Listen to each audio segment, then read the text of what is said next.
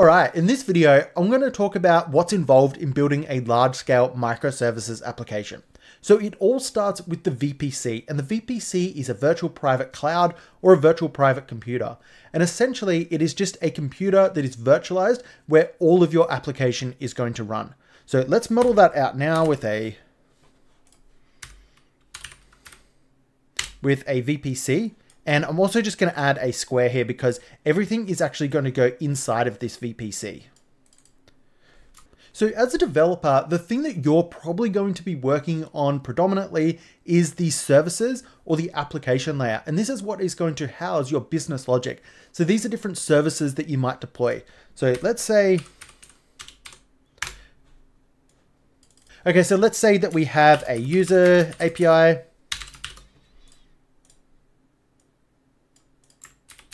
And we might also have a products API.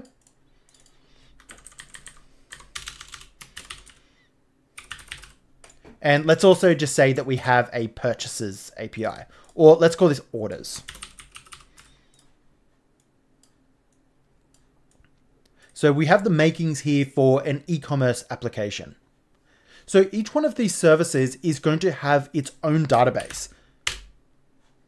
So I'm just going to model that out here.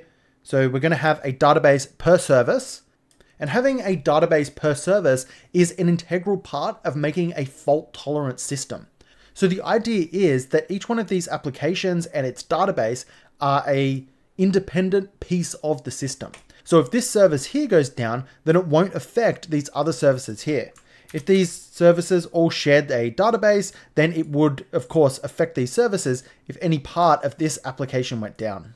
Okay, so I'm just going to move these services over and their databases because we have another important part that sits in front of these services, and that is going to be our web server. Now, web server is going to handle requests from the outside world, and by the outside world, I just mean from the internet. And it's going to send these requests over to our services. So I'm just going to model this here as a server.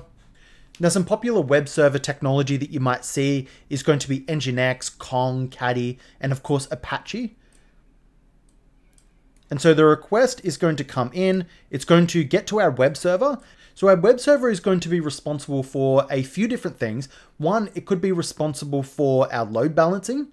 And it could also be responsible for our SSL certificates. So our SSL certificates are typically going to sit on the load balancer. A request is going to come in. So let's model a request here. And that request is going to go through our load balancer here. And then our load balancer is going to figure out where we need to send that request. Do we need to send it to the user API, the products API, or the orders API? Okay, so what are our options if we want to communicate between these services? So we have a few different options. One, we could just use HTTP requests. So I could send a request from the user API to the products API, and then the products API could respond. And this is a synchronous request. We're going to have a request and a response.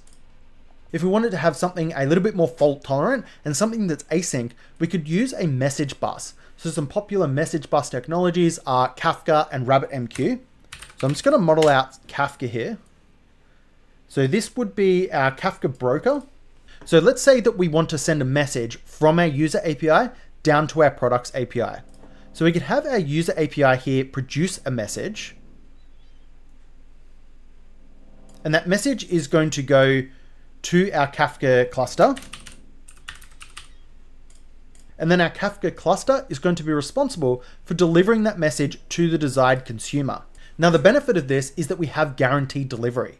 So let's say, for example, our products API is down. We've produced a message from our user API, and we're not consuming that message. We're going to get something called lag. Now, if we get lag, there's something serious going on. We need to fix that problem, and we need to get alerted. So we're going to set up some metrics, and then off the back of our metrics, we're going to set up some alerts. For metrics, I'm going to use something called Prometheus.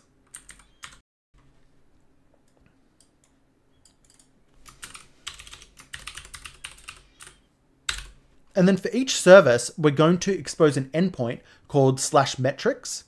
So we're going to have a metrics endpoint for each service.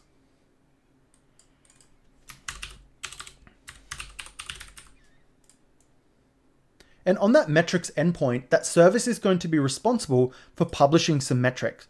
So on our metrics endpoint, we're going to publish some default metrics. So we're going to publish metrics like our memory usage and our CPU usage. And we're also going to publish some custom metrics. And a custom metric might be measuring the response time of a database request. So you can push metrics to Prometheus, but typically what's going to happen is your service is going to publish the metrics on a metrics endpoint, and then Prometheus is going to be configured to scrape this endpoint. Now you'll also notice that Prometheus and the metrics endpoint all live inside of this VPC. These metrics aren't exposed to the internet because we don't need to expose them to the internet. Okay, so we have some metrics and now we need a way to view these metrics and alert on these metrics. For this, I'm going to use a tool called Grafana. So I'm going to have Grafana here. And Grafana is going to use Prometheus as a data source. You can use anything as a data source in Grafana, but in this case, we're going to be using Prometheus.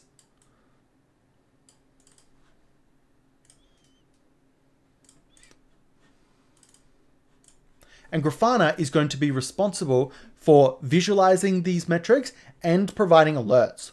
So we might also have a Slack channel.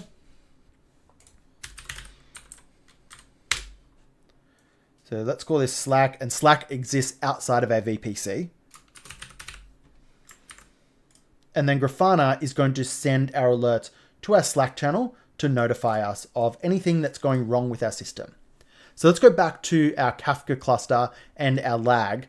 So we're going to capture metrics from our Kafka cluster. Let's change this to Kafka cluster. We're going to capture metrics from our Kafka cluster inside of Prometheus. And then we're going to set up alerts from Grafana to send us a Slack message if we have any lag on our consumer. Okay, what about a user interface? All good applications have a user interface. So I'm going to say my user interface is down here. Make that text a little bit bigger.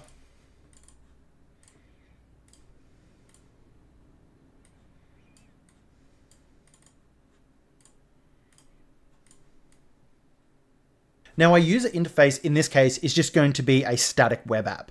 So if it was a server rendering app, let's say we're using Next.js, then it would exist inside of our VPC, but our user interface in this case is just going to be a static app. So it's probably going to live in, say, an S3 bucket. Now we have one problem here. Our user interface needs to make requests to our services. So when a user logs in, they're going to need to make a request to our user API. They're going to need to make a request to the products API. And then when they want to place an order, they need to make a request to the orders API. Now this can be quite annoying because the user interface is going to have to create a bunch of abstractions over these APIs to transform the data into a usable format. A user interface shouldn't really have to do that. An interface should be responsible with displaying the information. So to solve this problem, I'm going to add another layer here. And this is just going to be another service that exists inside of our VPC. And this is what's going to be called a BFF layer, or a backend for frontend. Now a backend for frontend is going to be a one-to-one coupling. So each backend for frontend is going to be designed for a specific user interface. If we had multiple user interfaces, then we would have multiple backend for frontends. So let's say we have another one here, then we would have another backend for frontend. And our backend for frontend's job is to transform the data and the requests to make it easy for our user interface to use that data. And it is going to make requests on behalf of the user interface to these services that live downstream. So we can make requests to any of these services here. So if you enjoyed this video and you would like to see more videos like this, please make sure you let me know in the comment section below, and make sure you subscribe with notifications turned on so you get notified whenever I release a new video. Thank you for watching, and I will see you in the next video.